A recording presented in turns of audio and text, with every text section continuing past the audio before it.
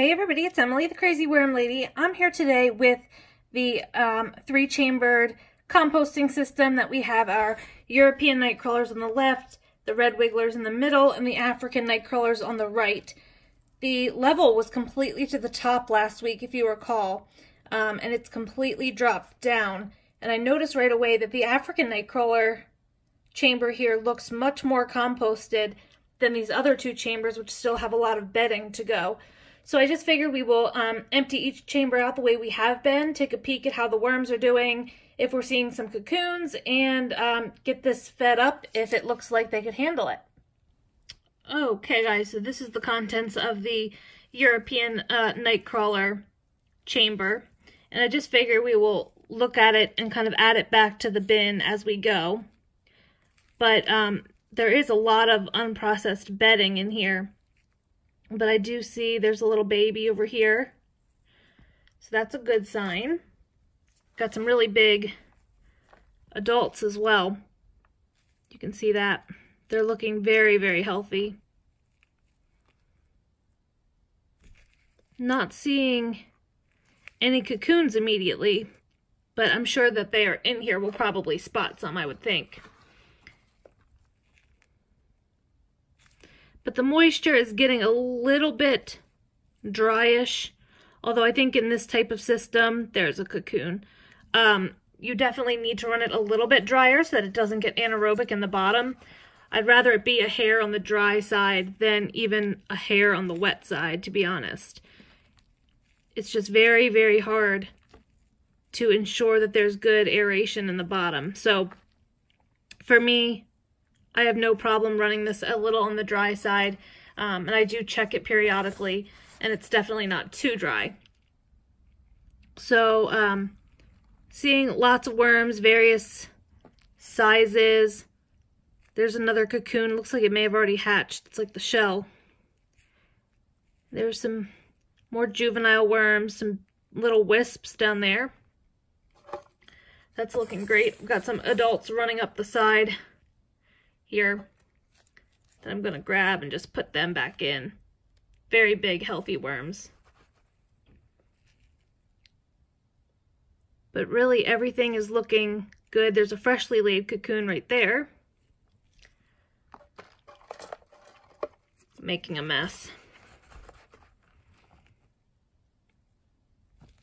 But all of the worms look healthy. They'll definitely need a feeding this week. There's really only bedding in here. I was cautious last week just because there was that one European nightcrawler that died for some reason. Could have just been old age, could have been anything, but always better to err on the side of caution. So I'm just going to kind of add this back. We'll take a little bit more of a look. But there's still cocoons being laid in here, which I'm really surprised. I thought at some point relatively quickly they would stop just because it's a small space. That's cocoon number, what, 3 that we've spotted. Again, another freshly laid cocoon, that yellowish color. But yeah, absolutely looking fantastic. There's another one. So I'm just going to get all the contents of this back into the chamber here, and then I'm going to pull out the red wigglers. We'll take a look at them. Then the African nightcrawlers, and we will get these guys fed up. Here is another cocoon. Okay, so here we are with our red wigglers. Again, this compost to me feels on the dry side. So we'll definitely give them a moist feeding today.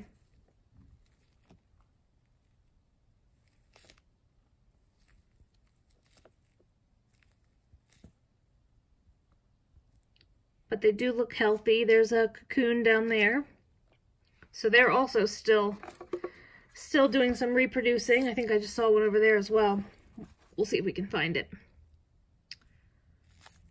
But again, they're just doing absolutely fantastic. There's a cocoon right there.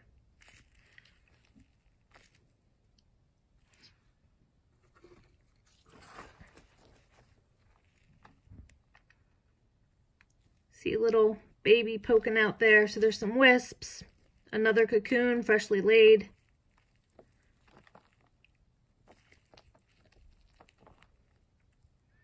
They're absolutely doing fantastic. I mean, you can see all the babies and the juvenile worms. So they're reproducing for us. They're giving us lots of cocoons. Still have a ton of bedding. There's another cocoon. But they're making really good work of it. I'm quite impressed. I would say that this system, you'd have to be very, very careful to maintain your moisture. That's been my little bit of a problem, simply because it's hard to get down to the bottom, and if you can't get down to the bottom, it can get anaerobic. I would even say that the system smells borderline musty. I didn't smell it in the European chamber, just in this one, but it is something to take note of and just be careful about. We don't want to, you know, create an environment that's not healthy. There's another cocoon, bunch of worms, adults there, some babies. I mean, just everything looks absolutely fantastic. So we'll finish up with the African night crawlers, and then we'll give a small feeding to each of these chambers and let it go for another week. We'll probably have to slow down on the feeding and let them work through some of the bedding, but they still are going to need a little something today. Okay, so finally, the African night crawlers. I do immediately notice that they seem to be doing much, much better at composting everything relatively quickly. You can just see the castings all throughout here. Of course, there is some unprocessed bedding, but not nearly the amount that I saw in the other two chambers. But it's not an issue, just something I wanted to take note of. And we did see that little cocoon a minute ago. So they're also still reproducing. Again, really surprising to me. I'm actually thinking, whoo, when I retire this system, I might actually make these 3 chambers into 3, what do you call it? Cocoon bins. Just do each one cocoons of a different species and see how that goes. But I mean, you can just see the size of these worms in comparison to even the European night crawlers. They're so much longer. So they're much larger, so I'm sure that they can eat more. But again, they're processing everything. There's no odor to this bin at all, this little chamber. Again, seeing cocoons, seeing mature worms, seeing some juvenile worms, everything that we want to be seeing. It's perfect. I couldn't be more pleased. I really didn't know how this was going to go. I know I've said that multiple times, but I really was concerned that especially these larger worms would not do good in such a confined space. But they seem to be thriving. We haven't had any issues in any of the chambers except for that rogue European nightcrawler that died, and I honestly don't think that had anything to do with the conditions. But again, we just did the smart thing, played it a little conservative, we're careful, and everything looks just fine. Cocoons everywhere, wisps everywhere. Exactly what we would hope for from these guys. So I'm going to get a little bit of food together, get all of these bins, keep calling them bins, chambers, fed up, and we'll probably be getting ready to stop feeding these soon to let them finish working through the existing bedding. But they're absolutely doing fantastic. I could not be more excited about how well this has been going. So let me grab a little something and we'll get them fed up. So first and foremost, a little bit of eggshell into each chamber. Of course, worms, as we know, need grit. Okay, so a lovely mixture here of coffee grounds, bell peppers that have been frozen and thawed. And I did add a little bit of bedding just because the coffee is very wet and the bell peppers after thawing had a lot of standing liquid. And although I need to add liquid, I don't want to add so much that we end up with another problem. So I added extra eggshell in here because of the coffee. And that can be acidic, so wanted to make sure I was careful about that. And I'm going to add that right down the front in here. That was a handful in there. And move down here.